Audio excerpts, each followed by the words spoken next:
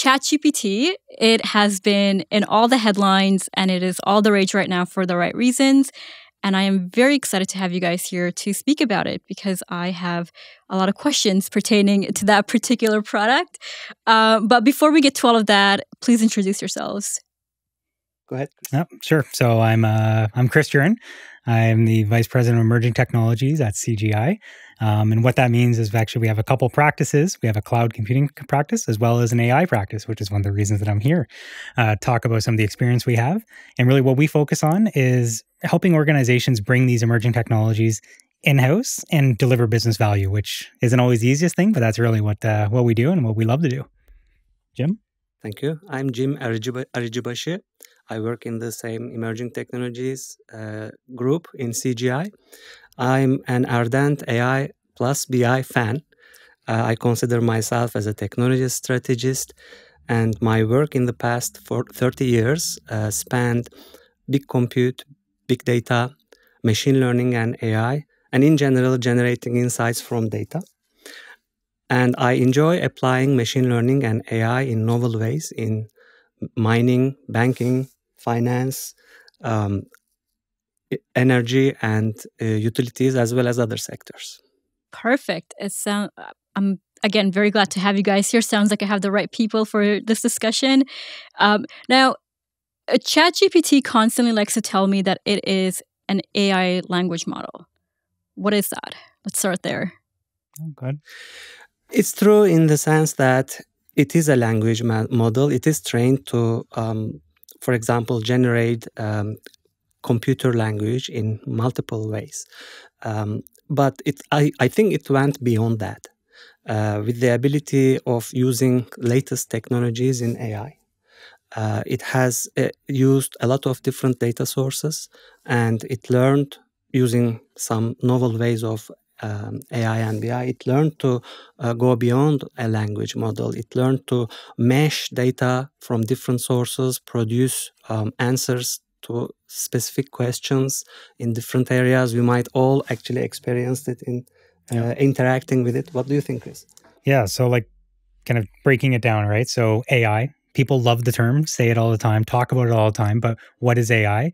Really, you can think of it really artificial intelligence. It's using computer algorithms to simulate something, right? So it's bringing intelligence to very specific tasks. And it's always, the specific task is important, right? Artificial general intelligence, you can think of like, the Terminator, right? That's AI is coming for us. That's really AGI, or artificial generalized intelligence. We're not there yet. Who knows when we'll be there? Some people think it's, experts around 2050 is a date that gets thrown out there, but we're definitely not there and may never get there. We haven't proven that we can get there yet. ChatGPT is an AI. It's very good at simulating language. It takes huge data sets, huge amounts of information, and puts it in a way it can understand your questions and give you an answer that you can understand. And that's what was really cool about this, right? If people have played with it and used it, like being able to type in a question and get an answer that makes sense was game-changing and is game-changing. And that's really what all the hype is, but also well-deserved hype. Like it is something that needs to get the attention that it's getting.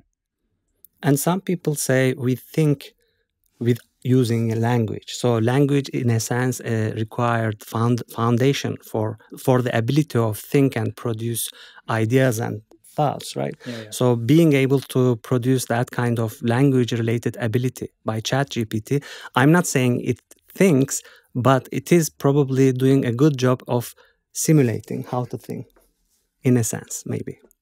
Right. So ChatGPT is not the first AI language model that's ever been introduced. Can you guys sort of speak a bit about how this all started, if any of these other language AI models are being used, have been implemented, and just sort of the origin story of this, a brief history, if you will? So one thing people ask questions like, what is this AI thing that you do at work? Because it's always the joke, like, what do you really do? Trying to understand that.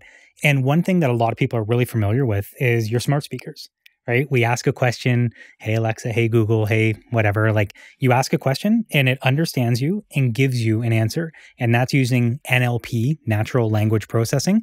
And what it's really doing is it's taking your question, you said something aloud, it translates it into a way that it can read it. And then it starts breaking it down. So you ask a question and it starts to understand that question in different ways. But that's not an easy thing to do. Language is really tough. It's not something that's really simple. So it started out being really bad. And I remember using these virtual assistants and they were terrible. Like, didn't even want to use it. And then just kept getting better and better because it got more data, more and more information, and it kept improving. And that's the NLPs, or the natural language processing, the algorithms getting better and better. And that's like the part of the origin. Now it's like that's an oversimplified, like really condensed version, because like the large language models are different than what I'm talking about, but at the same time it kind of shares a common thread. But that's really how that continued to improve. And it's always, people always wanted to get to being able to interact in a better way. And that's where those smart speakers or ChatGPT is doing a great job, that you can interact with it more naturally. You don't have to think and like ask a question in a very coded or like specific way. You can use your natural language to get an answer and get it back in a way that makes sense. I think that's very true. One important aspect is definitely natural language processing. And the other aspect, maybe we can say, is the search engines that has been around maybe for about 2 decades or a little bit more maybe. The more they became more capable of getting information from different sources and then using that, merging that, indexing that information to make it available for example, queries we enter through the text box, the more they became capable. And if you combine that with the natural language processing capability, probably we can say you get ChatGPT. Oh, very cool. So it sounds like it all starts with data. It's funny because the last few conversations I've had around operations and open banking, it always seems to come down to data. So can you guys sort of explain a bit to me on data from your perspectives? How do you view data, and why is it that we have trouble sorting through some of it? Like, I think about some of the large banks, for instance, they have a ton of data, but they're not really able to surface insights with it. What's going on there? Chris, a big question. Would you like to take it first? Yeah, I'll start, but again, it sounds like your day to day of why can't I use my data, right? Yes. So let's take some of the large banks or large organizations, especially organizations that have existed for a period of time. Just like when there's many different systems, it's not always easy to connect data together, and that's where the value starts to come. Is how do we connect data that exists? So, I'm a great example, Jim, you would also be. So my name's, Chris Juryn, Christopher Juryn. There might be a middle name in there somewhere. Is Chris Juryn the same as Christopher Juryn? I don't know. It'd be great if we knew that. But the systems may have different things entered in, or it might be just C Juryn. It's like these pieces of data are really hard to connect together unless it's cleaned in a certain way. And that was a big limitation that existed for when we talk about organizations leveraging their data, because the old saying, garbage in, garbage out, that's always going to be there, right? If we don't have good data, we can't create good insights. So a big part of AI and machine learning is actually understanding your data. They call it data cleaning, and cleaning up the data to be able to be used in a way. And this is nothing new for any analytics or business intelligence. This has been going on for quite some time. One of the differences is that as we moved machine learning and AI, you need larger data sets, or that it benefits greatly from larger data sets. So if you want to do that kind of stuff, you need to be able to leverage that data across different spaces. So that's always the goal that people are looking for. How do I take my data across many different systems to be able to bring it together, create models to generate insights and generate value? And that's not, again, it's not an arbitrary thing to do. That's where the focus is. And when we talk about, why can't that happen? That's one of the limitations that exists. And I brought in at the beginning larger, organizations that are potentially older, because now that we know that it's there, we're building systems in a better way to be able to surface that data in a more easier, more robust architecture. So that's a big plus that exists. Very true. And at the risk of being repeating a traditional example, I'm going to just put it out there. So if I say 22, it's some piece of data, but for us, it doesn't mean much. If I say 22 degrees centigrade, now it's kind of making more sense. I'm talking about temperature. The 22 was the data. 22 degrees centigrade is still maybe data, but it's getting to information. If I say the temperature in this room is 22 degrees centigrade, now I'm talking about information. It's not raw data anymore. So it's becoming useful for us. But the next step would be maybe asking this question. Okay, so 22 degrees centigrade, we feel okay. It's comfortable right now. Will it be like that for the next 1 hour or 2 hours? What will be the temperature in this room be?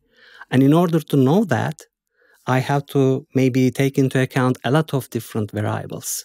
The heat produced by light, the heat, the temperature outside, the weather forecast, everything maybe, because they all interact with each other. So it's the natural progress actually converting data to information and then producing insights and then adding the prediction, which is probably a very important element. With the advent of machine learning and AI, we have now this capability and we are eagerly applying it to very different settings. Finance and wealth is, of course, one important area because it's very useful in this area and it's producing a lot of very interesting results for us. Right. As you were saying that, what popped into my head is just portfolio management, especially if I look at the current market. We constantly have debates on, is there going to be a rate rise, right? Or is the central bank, are they going to raise rates? Are they going to reduce? Are they going to leave? And then you obviously have just the crazy inflation, the general volatility that the markets experience. So I'm curious, are there any AI algorithms currently being used for portfolio construction, portfolio allocation, monitoring, etc.? And what benefit can AI add to it? What can it help with? I know that's a very broad area, Sure. and I see you guys smiling about it, but I think it is an interesting area to explore and to actually get real data, because my imagination runs a bit wild sometimes, but I would like to hear from the professionals if I'm even in the ballpark. Sure. Oh, go ahead. Okay. So actually, when we talk about all these variables affecting our wealth management or decisions we make when managing our wealth, we are actually talking about systems or approaches, processes that have been in place for a long time within the technology realm, of course. It stems from actually traditional statistics. So traditionally, using classical machine learning and AI systems, we have been crunching data to predict inflation rate, to predict currency exchange rates, to predict, for example, real estate prices. And all these variables are used in combination to produce portfolio optimization solutions. Because a portfolio is essentially a set of items that are put together with certain value, and in order to be as successfully optimizing that portfolio's value in the future, we have to take into account all these variables to make accurate predictions. Now, this has been around to some extent, but the challenge has been it requires a lot of data crunching. And as we all know, in the past decade or so, we have the amount of data we are producing, it has gone exponentially up. So we need new systems, more capable systems, and different, more capable approaches to crunch all this data and produce better, more accurate predictions so that we can keep optimizing these portfolios, make them generate better outcomes, better value. For sure. And go ahead. Yeah, I was going to say, so that's like the AI approach, and that's what's being used today. Like you asked, is it being used? 100% it's being used. It's that we work with many different clients that are doing it today. There's really cool things you can be doing. Kind of one of the cool things when I looked at the future of what's going to be there, that I get pretty excited, because that's, to me, quantum computing is a huge part of what that is. So, and quantum computing is a big name, right? Like it sounds kind of, what is this quantum computing thing that we're talking about? But it's, maybe I'll just give a quick explanation of what that is. So quantum computing is, you can think of like, classical physics and quantum physics. There's a difference between the two. You can think of like the normal physics, we understand that. We understand gravity, you drop a ball, how fast it can accelerate, 9.8 meters per second, all these different things, very easy to understand. And we can wrap our brains around it. Quantum starts to become something different. It's like these molecules can exist in both a wave and a particle. And it's like, what does that even mean? Like, it's really hard to wrap our heads around. Because it just doesn't, for a lot of us, it doesn't click. I'll say for me, it doesn't click very easily. It's something that's a little bit different. But this different states and these different things is kind of where quantum computing comes in, is that regular computers, classical computers, use zeros and ones. Everything we're doing here, everything going on in this room, the picture on the TV can be represented as zeros and ones. And it's either on or off on a classical computer. In quantum, you have 0 and 1 and kind of stuff in between. It's not just zeros and ones. There's this superposition, this thing in the middle. And an analogy to understand what that is think of like using a puzzle, or let's do it. We're going to be working on a puzzle. Each one of us gets a section. We're working on one piece at a time, checking if they're going to work or not. But you're working on your own. Jim's working on your own. I'm working on my own. We have to talk to figure out where pieces are and stuff like that. It's all, binary type of stuff. Quantum would be able to look at all the different pieces and see if my one piece fits with any of the pieces here very quickly. And that would go a lot faster. So we can think of portfolio optimization similarly, right? If I want to use, 5 stocks or 5 assets in my portfolio, how well is this going to perform? I have to kind of check, I want to look at these. Maybe I want to look at 10. Maybe I want to look at 1,000. The combinations and permutations grow so quickly to see what weighting I want to use that it becomes very hard to do the computation. Quantum does a better job of being able to take a lot of different options and kind of distill that down. So when quantum computing becomes mainstream and being able to be used even more, that's going to explode the availability of data and the availability of options for doing portfolio optimization. And it'll leverage AI models to be able to do those predictions, but it can just do more of them. And that's really where a cool part of quantum's going to come in. And we're not quite there yet. The number of qubits, which is different than bits, is quantum bits. They're not there yet, but they will be there. And that's going to be a huge change in the industry for that. Quantum computing sounds very futuristic. It's like we are living in a science fiction movie. But I have a related question about that great explanation. So currently, we see people already have started interacting with ChatGPT through an interface. Right now, it's mostly typing, but I'm sure it will be not difficult to add a voice processor and make it speak or listen to what we say. With the advent of quantum computing, and because it sounds so complex, will wealth professionals be able to interact with it directly, or will there be a requirement for some kind of intermediate so that the right questions can be asked to the system so that the right answers or the relevant answers can be produced? What do you think? Yeah, it's a good question. I don't know, I look at, there's a few different people who are going the first question to me is, will ChatGPT be a big part of wealth and wealth professionals? The answer is yes.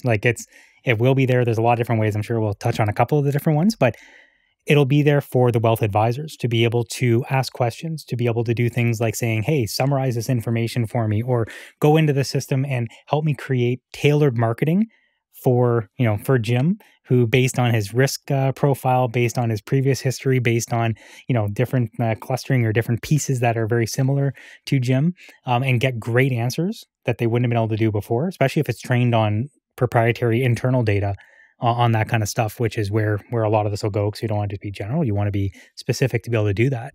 So that's going to be really cool, being able to do that. And there will be wealth professionals doing that, especially as it advances. We're only at the beginning, right? It's been a few months of time that we've been doing this kind of stuff. So it'll get easier and easier to interact with. And then you have the actual users, like the customers that are going to be wanting to interact with it. And there'll be options to do that.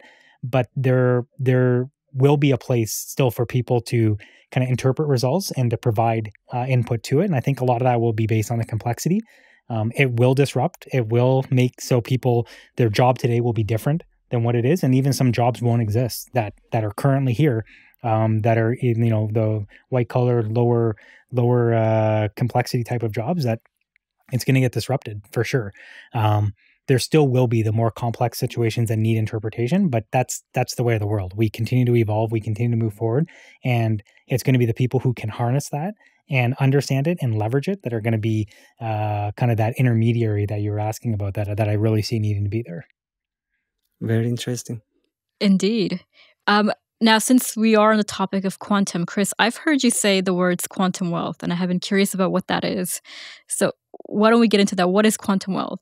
Well, so quantum wealth, the way that I'll define it for here is it's really leveraging the quantum computing and the quantum technology within the wealth space. So one of the examples we just gave there was portfolio optimization, which again, it's the power just is in the ability to expand what can go in and the number of different assets that we can look at. But another big one that I see with portfolio optimization is that right now, based on current computing, the cost that exists, it may not make sense to do it for me as a individual investor. I don't have enough, assets under management. I'm just not a big enough fish, we'll say. But as the complexity of leveraging these new technologies goes down, that opens the door for more people to be able to use it. So that's a big area that I see that wealth is going to use. But there's other use cases that'll continue to evolve. The issue today is that the quantum computers just aren't powerful enough. So they will get more powerful, but it's just like if you think back to the original computers, right? It took an entire room on a floor, and it had like all these different, very like large. It was expensive and it was slow. I think I forget, there was one of the famous quotes: "You'll never need more than 500 KB of RAM." Things like that. Now we have gigs and terabytes of RAM that people are using because we got better and better, made things smaller and more sustainable, which it currently isn't. We're not able to bring it in, so we're not seeing too much in quantum. But it's really going to be able to, if you think of again anything that has large data sets, large permutations of options, is where quantum is going to make a difference. And again, AI, or machine learning, it fits really, really closely integrated with, because it allows you to be faster and cheaper. So that's where we're going to continue to see more and more evolution of it. Very true. And if I may start by making an analogy, radio is with us for more than 100 years, maybe. I'm not sure, but it's been a long time. And then TV came, then we had the internet, now we watch YouTube videos, all kinds of voice and imaging technology improved, but people still listen to radio. So I'm going to use that analogy between quantum computing and the traditional machine learning approaches. We will still use, I believe, machine learning and AI in the traditional sense. In other words, when quantum computing gets more advanced, it's not going to necessarily replace everything. But it will help a lot when it comes to, for example, better predicting future events, to use it for, let's say, retirement planning, or for tax planning, or in general portfolio optimization, or fraud detection, compliance, regulatory aspects. There are a lot of areas where traditional approaches are not enough. There, I believe, will be benefiting a lot from this new technology of quantum computing, because it has the brute force, it can do things much faster, and it can crunch a lot more data in a shorter time. Right. Let's talk about tax planning, given that it's April, tax season. So I don't know if you guys have filed your taxes, but it's something that I have been dreading this year. But I was thinking about, what if AI can be used to do all that work for you? So you don't have to concern yourself too much if over the year, it gives you suggestions on how you budget certain things. It tells you, contribute here, withdraw from there, etc. Is AI currently being used for tax planning? I guess is my first question. And my second question is, how can it be leveraged if it's not being leveraged to the full extent as of yet? Thank you. Okay, I'll start. So it's a great question. I think it's useful when we talk about how ML and AI may help wealth professionals in different areas, if we can start by looking at how things are being done right now.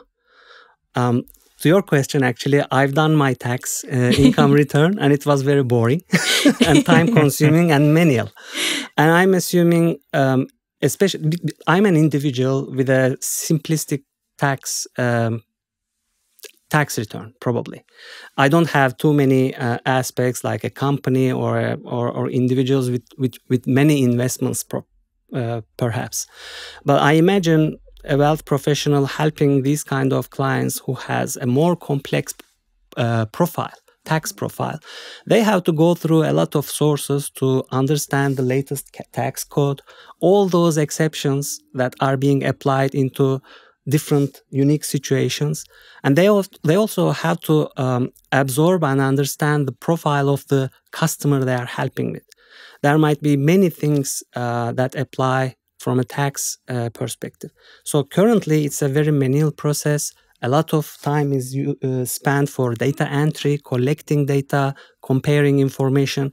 So in those areas, I believe, machine learning and AI has been actually utilized to some extent. For example, when I'm using an online tax software, behind the scenes, that software is using some kind of machine learning, and it is using that to match my situation with the existing tax code to give me good advice, to give me good opportunities of saving tax while staying at the same time compliant. But again, my situation might be simple compared to a lot of other people or companies. So with the advent of more advanced machine learning and AI, imagine the machine learning part does the work of absorbing all that tax code instead of the wealth manager going through that stuff, the stuff that can be automated. Imagine the machine learning and AI piece, something similar to maybe a quantum computer or a ChatGPT, absorbing information from the client by directly maybe interviewing or searching the client's online available and maybe to some extent private information. Hopefully, with the allowance of the client, we can touch base on that. There are some security concerns maybe. And then it can match those results and then produce a summary or at least important points to the wealth manager or the wealth professional so that the professional can use that information, spending less time on the preparation, the kitchen stuff, and more time on right decision making, relevant advice for the client. And that would be actually the most impactful way of utilizing ML and AI more and more in this area. Yeah. What do you think, Chris? Yeah, so something there, like the tax space, the tax code, that's a closed system. There's only so much information that you need to have. It all exists somewhere. And that can be, you could know everything about it. And that's where AI ML does an amazing job, right? If we can have something that we can truly draw a box around, does a great job. And that's something that when we think about that kind of stuff, those are the types of knowledge, when I'm saying the less complex knowledge areas that AI, ChatGPT, different areas are really going to take over and make it so almost people are very, very limited, interaction with people or needing to be there. And why I say that is that if, again, you're talking about more simple returns, there may not be a need for me to have any advice outside of ML AI, a system that can do all those recommendations. It can understand my situation. It can ask me questions, in a very nice way that I can understand it. I can give them answers on it. And it can do all my tax planning for me potentially.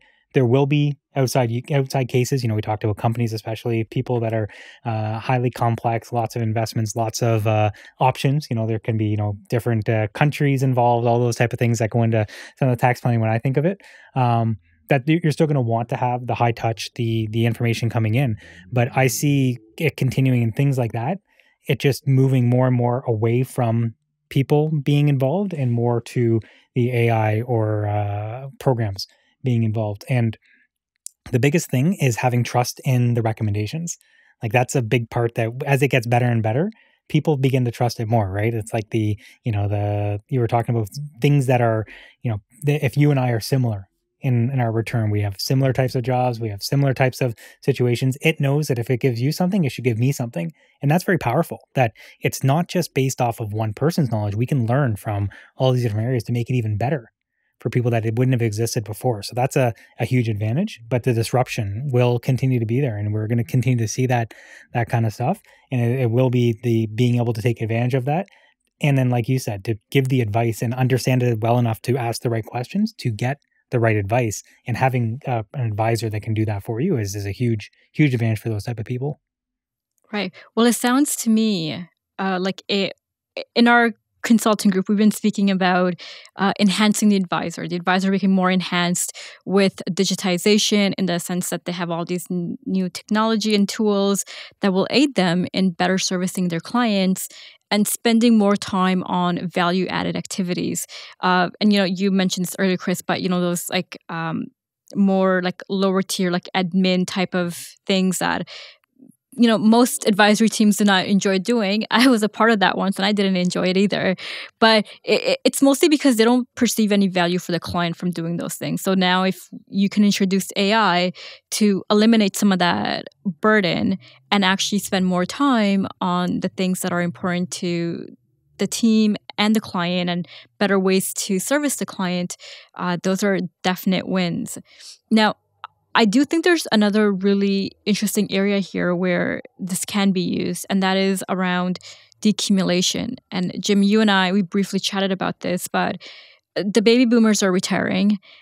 We've been speaking about this for a while, and they've been accustomed to receiving a paycheck, right? Like many people receive their, biweekly or monthly or whatever their situation is, their income for that work period. And then they go out and they spend it and they live life, they use it and do whatever needs to be done. But once they retire, that's no longer the case. They're not receiving that income anymore.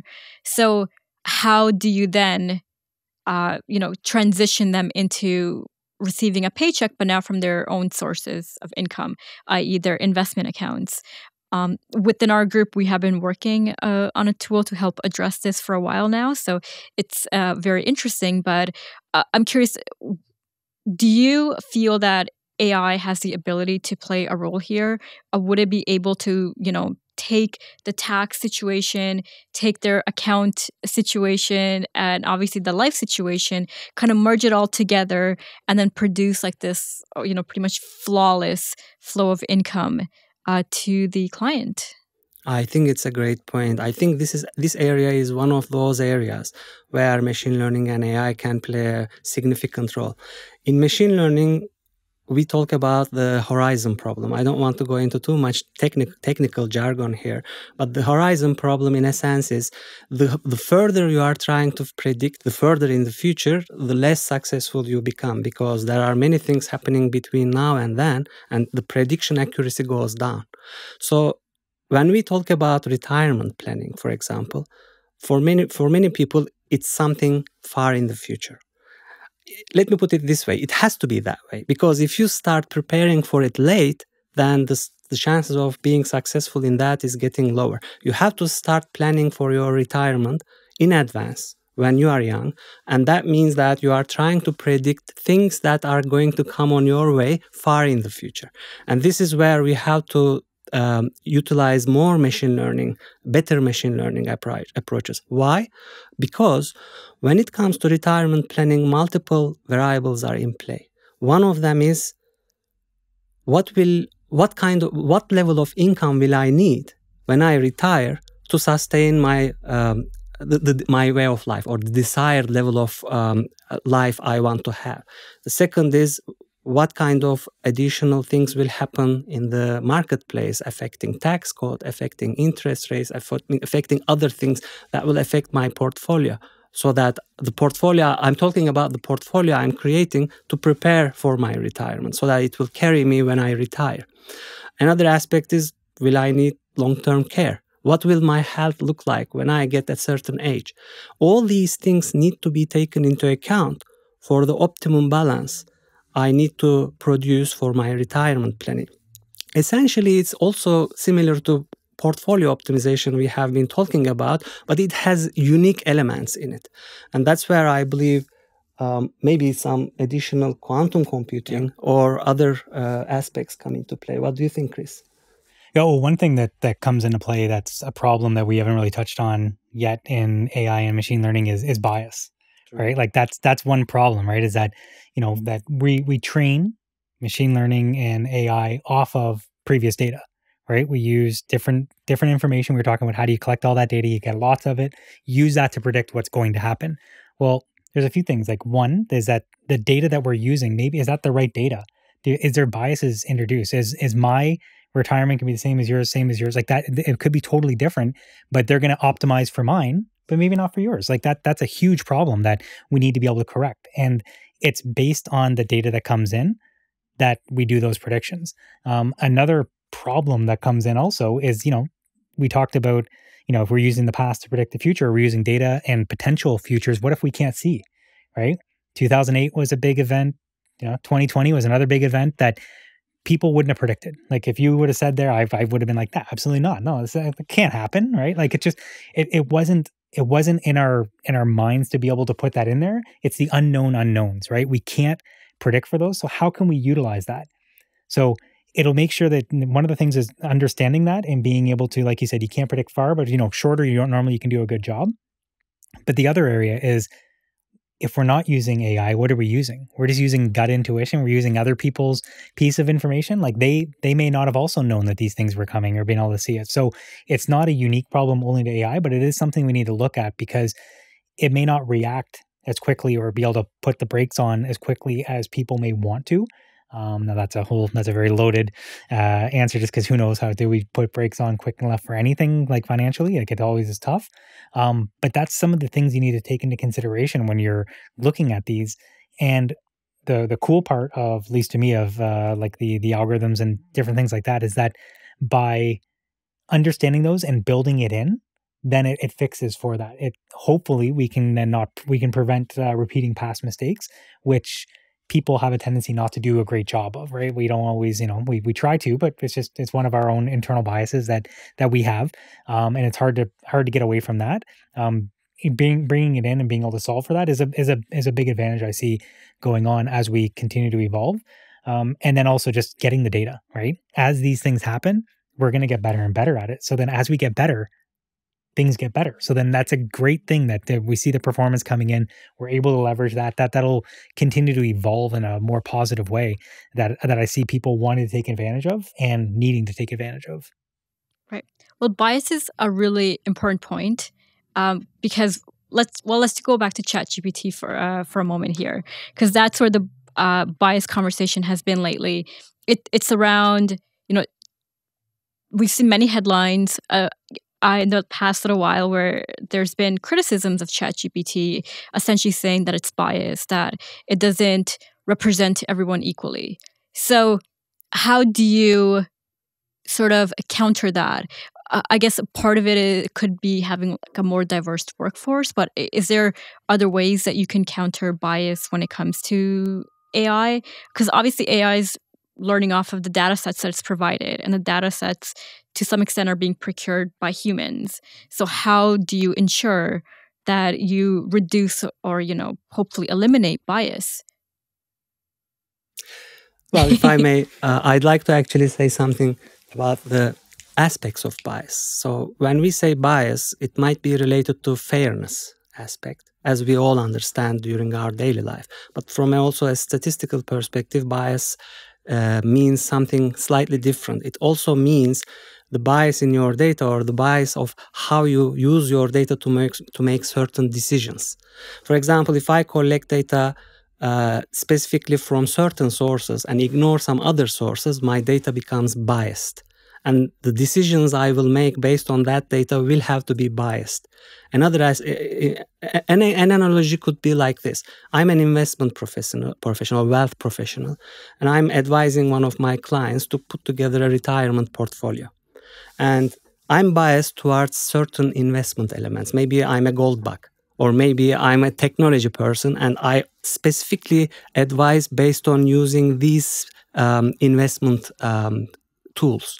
Now, Chris, you mentioned there are black swans coming always from time to time. There are events that are unpredictable. How can I make sure I'm prepared for those? I have to prepare a balanced portfolio with proper hedges in place. And my bias, either introduced through the selective bias coming from that data, or the biases I have regarding favoring certain investment tools over others. That would make me prone to or vulnerable to that kind of black swan events. Why? Because if I make my portfolio 80% certain technology stocks, what if that black swan event makes those technology stocks go down? My entire portfolio will go down with it. So in order to eliminate bias in this sense, and in order to make a balanced approach with proper hedges in place, we have to use much data coming from many more resources, not limited to a certain resource, and that requires again crunching a lot more data, and we have to create much more sophisticated algorithms, because a simplistic algorithm will almost always deviate towards a certain biased form of decision making. Yeah, like when I think of bias, like there's two things that come to my mind. Like one is like the area of ethical AI, and then also explainable AI. Those are two things that always come up in that. So ethical AI, you touched on, like the fairness, the having the recommendations being based off of good data that's hopefully as unbiased as possible, and then ways to eliminate bias is a big part of what we're looking at, how we can do that. But your question initially was, is there bias there? Yes. Like that you could answer it very quickly on just that. Now, are people trying to improve it? Of course. You can say the same to people. Like, do we have cognitive biases in our mind? Of course we do, right? People have heard of anchoring and there's like tons of these different cognitive biases that every single person has, and there's no way around having them. But one of the things that's really interesting in that, it depends on if you I love the book Thinking Fast and Slow, talks about our, system 1, system 2, really quick responses versus if we take a step back and actually think about them, we can try to overcome some of those bias. So we try to do that within AI and within machine learning to recognize bias and remove bias. So we're always trying to do that. It's not an easy process. It's not something that just happens overnight. And ChatGPT is very, very early on. So it's going to have more and more of this.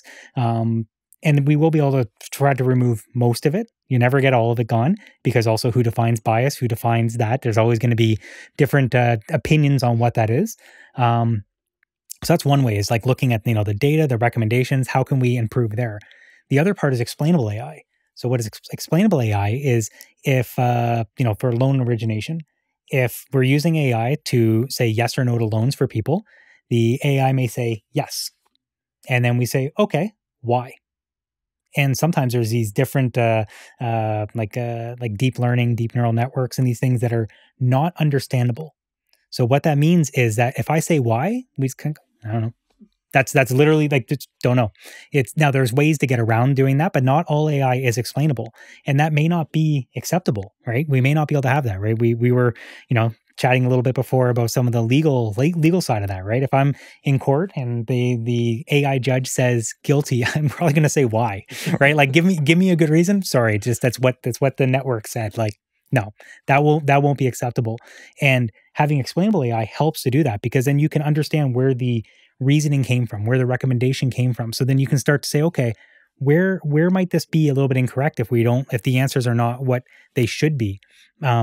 And then another thing is just putting, like we talk about, the human in the loop, where AI is creating recommendations to a person to make a decision. And it helps because it can generate insights that we would have never got on our own, right? There's too much data. We can't know everything. So it generates these insights for us, but we decide what's going to happen there.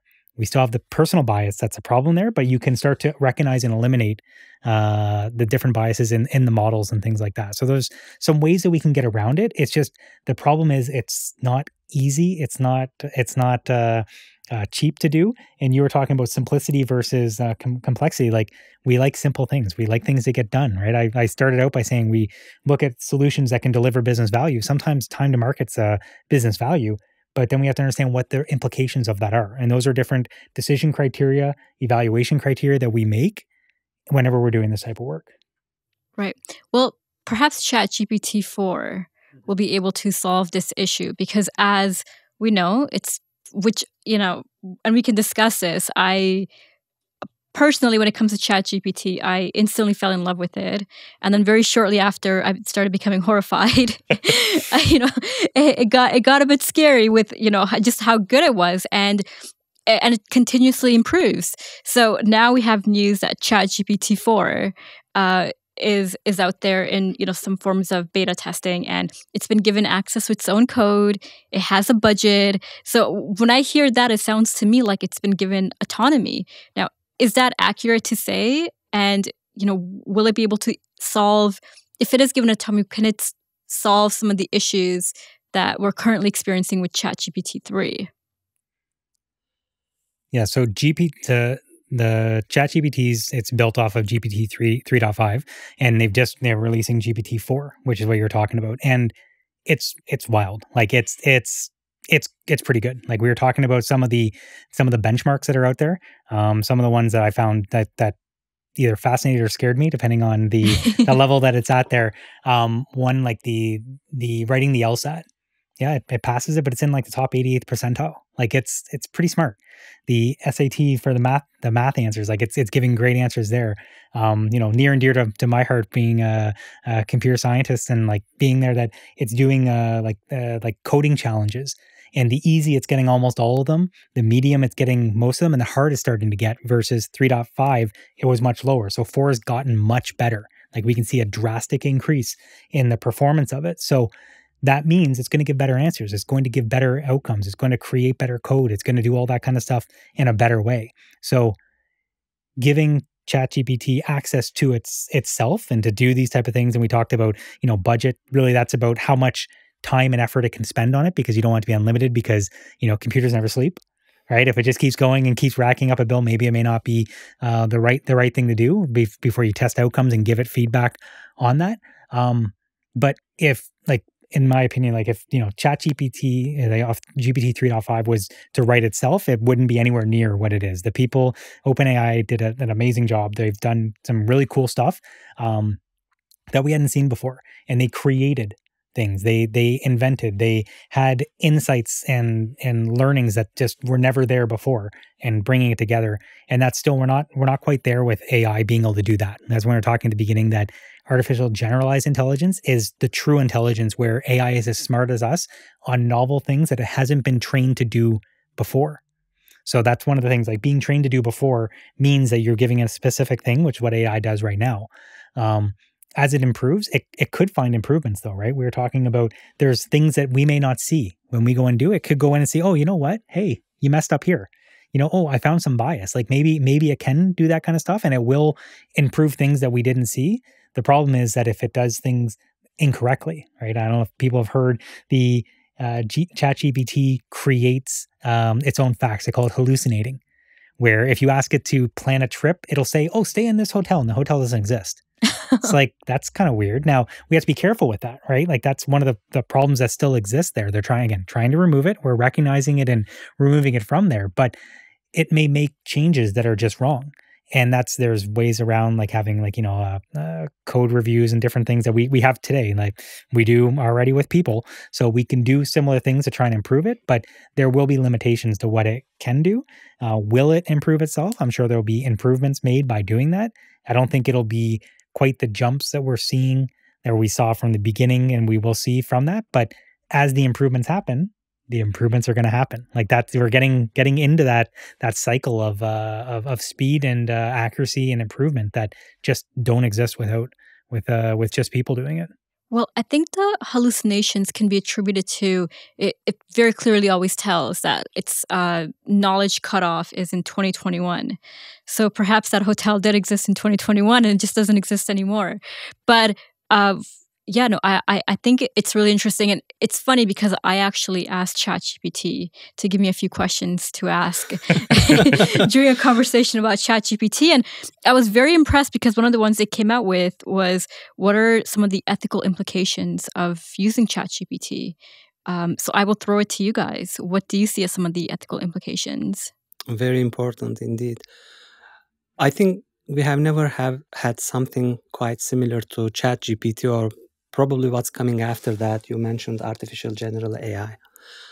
So we are in uncharted waters when it comes to that. We just don't know But the fact that people are asking these questions or raising these concerns regarding ethics, safety, that gives me some level of comfort, because that's the probably most basic safety measure we might have.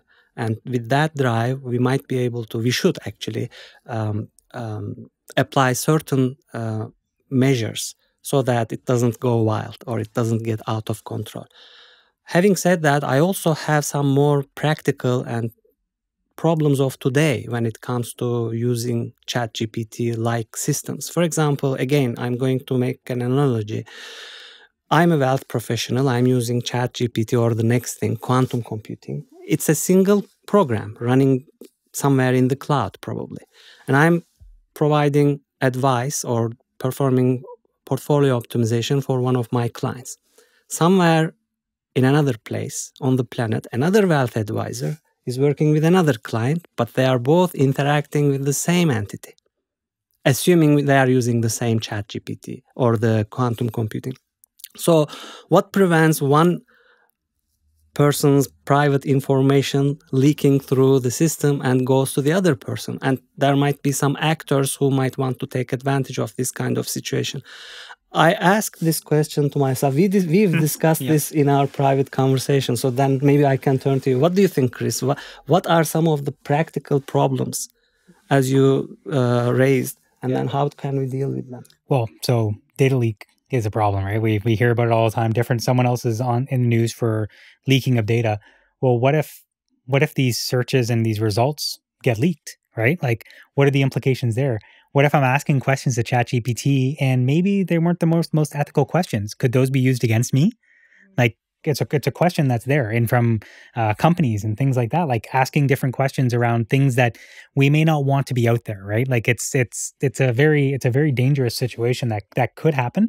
Yeah, and we're just trying to prevent that from happening, of course. But just like anything, you're only as good until you find the exploit, and then it gets exploited, and then you close it, and it's an arms race, right? Of trying to do that, and then also using bad actors is another thing, right? Like what if I'm able to get in there and create outcomes that are more beneficial for me, that may not be beneficial for everyone. So like the answers aren't what we need them to be. Those are definite problems that we need to find on that. There's definitely security measures that can be put in place by putting walls up and not sharing all data across, making it harder to happen. There's no security is perfect. There's no fortresses impenetrable. Like there's no perfect solution to anything. There are things we can do to mitigate risk, but the risks are always going to exist. And the more we put ourselves into the digital world, the more risks, the easier it is to have massive data leaks and massive data exploits come out. So I think that's a big problem that is just going to be there, and that we'll continue to put walls up and have to be smart by doing it, not just trying to be quick. But that's going to be there for sure. I don't know, were any of the other ones on your mind? Another practical question I have in mind is, again, I'm going to use the same analogy. And the situation is, again, two wealth managers are working with two different clients. Actually, many wealth managers this time working with many clients, and they are using the same system. Now, they are asking the system what to put in the portfolio. And based on the trends the system identifies, and based on actually more and more people are using the same investment item, the system might start advising the same investment item to all these wealth professionals. Now we have everyone on the same side of the trade. Mm-hmm. And that creates a dangerous situation, because we've talked about black swans and all kind of unique market events. So this can be something unpredictable, actually. There is no harm in it. Nothing is against rules or laws. It's just that the system, by just interacting with people who are using it, makes recommendations, and those recommendations gets, again, biased. So how do we, for example, handle this type of problem? Yeah, for sure. So it's going to be something that's there. And how do we have the right diversity of investment, and encouraging that and rewarding that? A few things will happen, right? I'm sure there will be too much on one side versus the other, and then there'll be a crash, and then people will will do that. As we learn from mistakes. It's a sad thing that we have to have mistakes in order to learn. I think that's going to be a big way that I would see that coming in. One other thing that, you're asking about some of the risks that are there. One of the risks that I see, and that's something that's always top of mind to me, is that, will this create more disparity between, different classes of people, the richest people getting access to these type of things with the most money, with the most investments, getting the best, advisement of information versus people that may not be there? Is that going to be the top product that you have to have X million under assets under management in order to get even access to these things to try and bring people in? Eventually it'll go, it'll always kind of, not always, but it'll start to even out. But there is a big problem with the availability of resources being put to the people who are most well off now, and then taking advantage of becoming more well off, and the people not being able to catch up with that. And that's another big problem that's being talked about in the industry, is how do we try to prevent that inequality that is there and we've seen in the past. So how do we prevent that while still having a capital market, while still allowing for companies to have freedom to do work to make money? It's a very difficult, it's a little bit outside of the AI WealthChat type of thing, but that's something that is top of mind for people creating these solutions, is how do we ensure that we can do these type of things and reward the right behaviors around it? Right. Well, you said something, Chris, that reminded me of an episode of Black Mirror almost, when we were talking about that earlier. But this idea that we become so dependent on ChatGPT, and then that becomes your go-to place, right? So you enter something there, and maybe you're just curious, because it can't read your brain, but you ask it a question that's considered unethical, and now there's a black mark against you with, this person, might think this way or have these thoughts because they asked this inquiry. And it could be, something very innocent, but again, it does not know your intentions. When I look at ChatGPT, especially with it being integrated with search engines, I find that really concerning because it goes back to that bias point.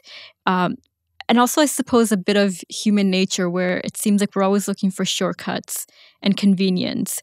And sometimes the long road is better. The journey that you go on to, figure certain things out and learn is beneficial for you. And one of my fears is that we're going to lose that.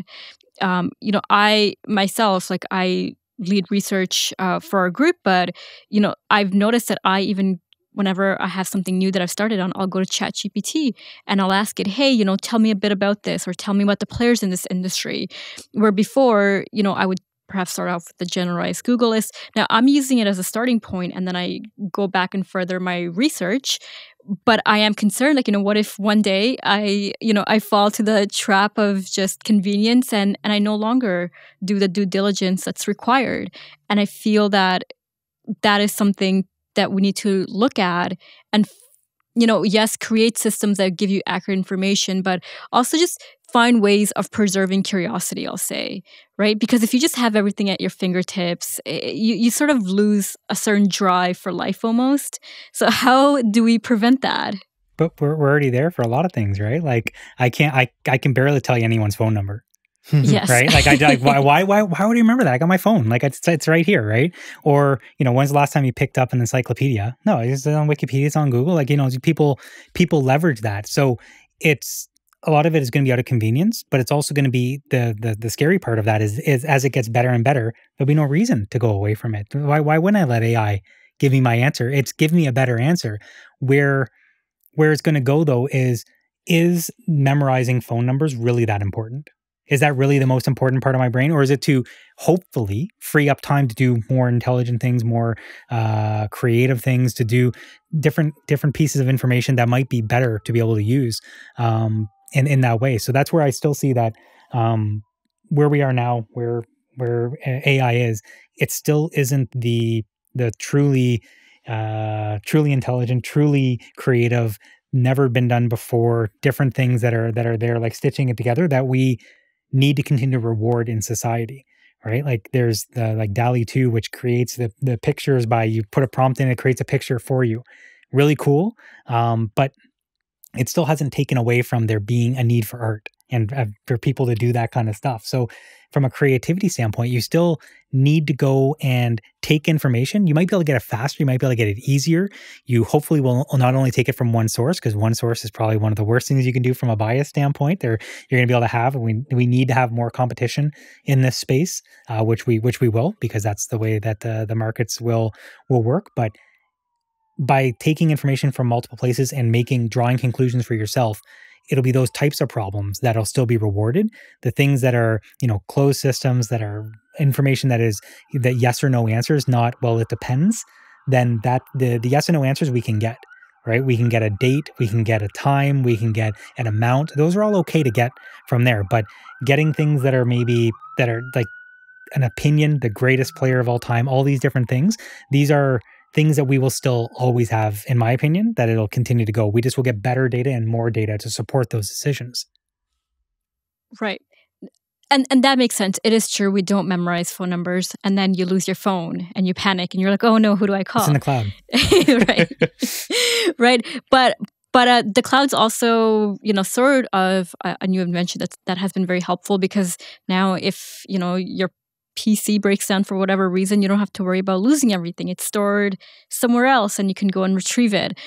So I think that's a really interesting area. Now, if we sort of go back a bit to ChatGPT 4, and it's, what I'll call new powers that's been essentially granted and all the things that it's going to do. Can you speak a bit about like some of the main differences between ChatGPT 3.5 and 4? Like, I know there's major improvements, but like, what are some of the main differences and how can those differences be utilized? So like, I think about, for instance, coders, right? Like, I tried to get ChatGPT to create code for me, and it was able to create some strings, and then it ran into issues with others. Just how big of an improvement is there between ChatGPT 3.5 and 4? Yeah, a lot. It really, like, and I hit on a couple of them a little bit earlier, but the ones that the standardized test is still where people are trying to look at it. So there's some I talked about, the LSAT, the comparison. I just said like what it can do, but it's greatly improved. The coding on coding problems. Again, that's one way that we use. LeetCode is a pretty famous place where people will do coding challenges and things like that to just see how good of a developer or a coder you are. It's gone from, again, I'm doing some things off the top of my head, so I don't have the ones in front of me, but, some of the easy, a few of the medium, and none of the hard, because they do, easy, medium, hard, to most of the easy, a good amount of the medium, and some of the hard. So it's improved. And these are not simple problems that it's solving, but that's what it's being trained to do, right? It's being trained to improve. It's being trained on certain things. Answers that almost like you're trying to trick it, where you ask it things about an American singer who did this, and it's the answer that it gives you is Elvis Presley. Now it knows that it's not Elvis Presley. It's a different Elvis. Like, there's different examples of how it's improved. And it's kind of going back to some of that bias thing that we were talking about, where we recognize the problem, we recognize failures, and then we improve upon it. And it's the known problems that are there. The unknown problems, it'll still continue we'll find them and we'll improve on them. But what it just means is that as answers get better, as they become more understandable, and as we trust them more, that it's going to be leveraged even more by people. And then as it gets leveraged even more, it gets even more data, which means that it'll get better from that. And it's a spiral that we go into. You could either go, up or down depending on how you think the spiral is, but it'll continue to improve. And that just means it opens up new use cases that were not there before. Well, we may not have trusted it to, like we said, to code, to do development for different pieces. And maybe you will trust it. It still isn't doing super complex development that we want to trust the architecture and like the kind of the bare bones, the infrastructure of it to be able to do like good work. I won't go into like the principles of software development, but it's not doing that just yet. But will it at some point? Maybe. Once it does that, what does that mean for the industry? Will we believe that's okay, right? Microsoft partnered with OpenAI, and they're talking about Copilot for the different Office suite products to be able to leverage it to improve your emails, to improve your Word docs. Like, that's kind of scary too when we talk about bias and different things, but it's also kind of cool from a speed and timeline standpoint. So having these these helpers is going to improve and open up the potential use cases, but also could potentially close down the number of opportunities that people have that aren't leveraging it and that aren't there. So it will be a double-edged sword, but it'll be about how do you stay ahead and be useful in that industry, right? 100 years ago does not look like today. Jobs that didn't exist, and we see those lists sometimes, right? Of all the different jobs that example. I think we were chatting around that, like the lamplighters that did that kind of stuff, right? Like, really, that was a thing. It's like it's hard to imagine that people would deliver ice to your house or deliver milk, and it's just like that's what people were doing. But now we don't have that. We have different jobs that are available. Right. I wouldn't be able to explain what I did to someone, to my grandmother growing up. She wouldn't I don't understand. Cloud? What is this cloud and AI thing you're talking about? But we adapt to it. We bring on the opportunities to do that. But as it improves, it's going to continue to accelerate is the scary and exciting part of it. Definitely. Well, okay, so that is another area of concern, I suppose I'll say, which, it is passing the LSATs. It's passing some of a lot of the accounting tests as well. So I suppose there's two ways we can go. It can either be used to enhance, let's say, lawyers and accountants, or it can replace them. And I think, as per with anything, there'll be a happy medium where it might take away some of the clerical work, some of the very manual and administrative work. But, as you pointed out earlier, it doesn't have all that creativity. It doesn't really think on its own. It's no Harvey Specter. We're always going to need certain lawyers to be out there. But this is a really good area to look at when it comes to how technology is affecting people, right? When you talk about a person's job, for instance, that's their livelihood. So how do we get people ready for this new era of technology?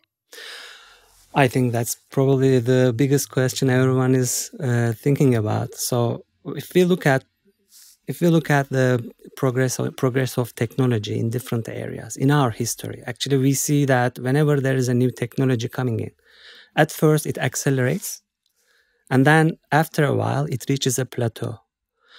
People talk about a singularity, a computerized AI that is a runaway process. It will get more clever, and eventually it will wipe out everything. I don't believe that scenario.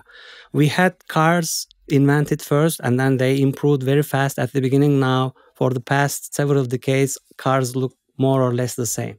Same applies to computer processors. At first, every year there was a new processor, new type of more powerful computer, but nowadays our laptops are more or less the same. Wherever we look at, we don't see that runaway process. I believe main reason behind that is there are foundational limits, physical limits that universe imposes on different things, physical limits that we cannot go around. Yes, we can improve quantum computing. Yes, we can improve artificial intelligence, but at a certain point, the improvement cannot go exponentially. And having said that, that's what I think will happen. So these improvements will be going wild for a while, probably. Some people will have to change how they do things. Some people will see that as a big opportunity and will use these new improvements to replace some basic tasks that can be automated, and then they will switch to new areas. You mentioned about creativity. They will use actually this kind of improvement will force people to use their creativity in novel areas, and then that will be beneficial for the entire society.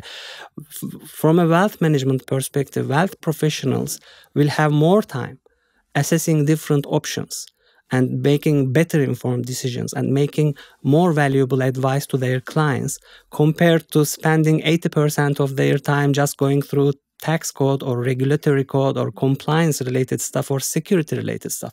That can be handled by the new machine learning and AI realm, and then they can be more valuable for themselves, for the company they work, and for their clients. This applies to, I believe, every aspect of our society. What do you think, Chris?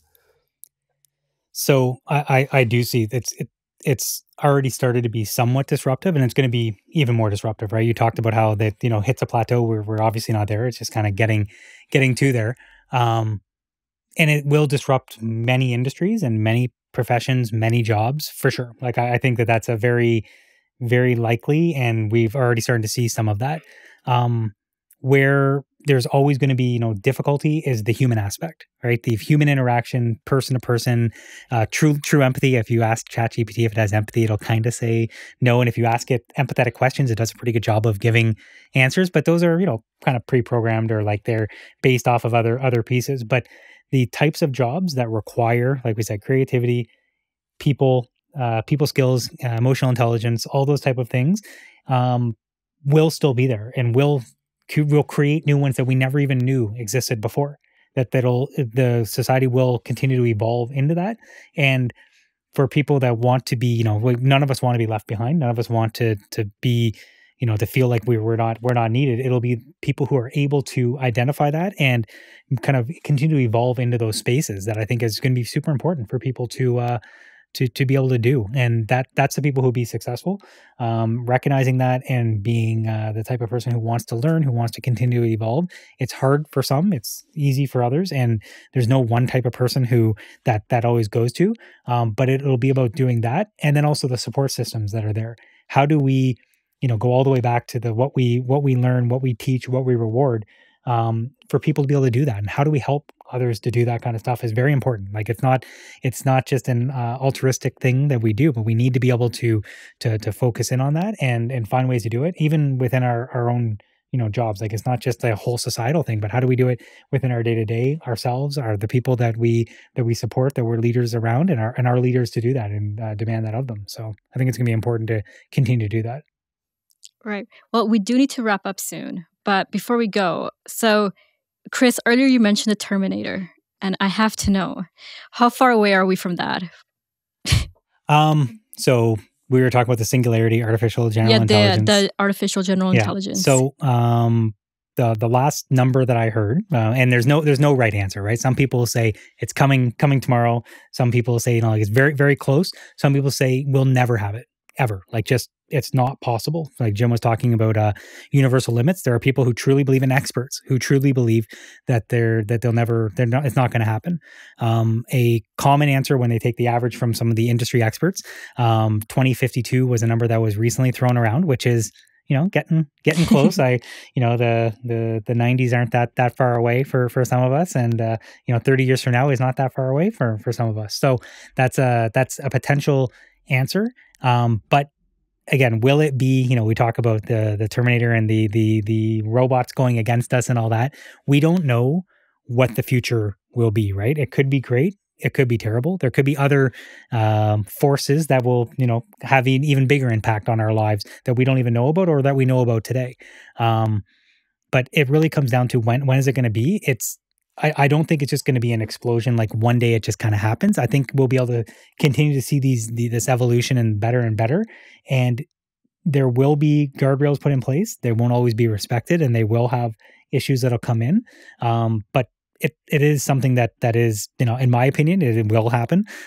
We will get the AGI, but the timeline is I don't know. Like that, I'm not that's not something that I really know when it's going to be. But it's as we continue to see this evolution. Thinking back 10 years ago, like AI and ML is just it's amazing, the progress that has been made and that we see in our daily lives. You'd be surprised how much AI is out there that we're using. And it'll just continue to go that way, and we'll have to be ready for it and continue to adapt with it. Absolutely. Well, hopefully it'll be a good story, and that the robots will not take over. But we do need to wrap up. Before we go, do either of you have any final thoughts that you would like to share? I only want to add that Marie Curie spent a life and probably lost her life for her research of finding radioactivity.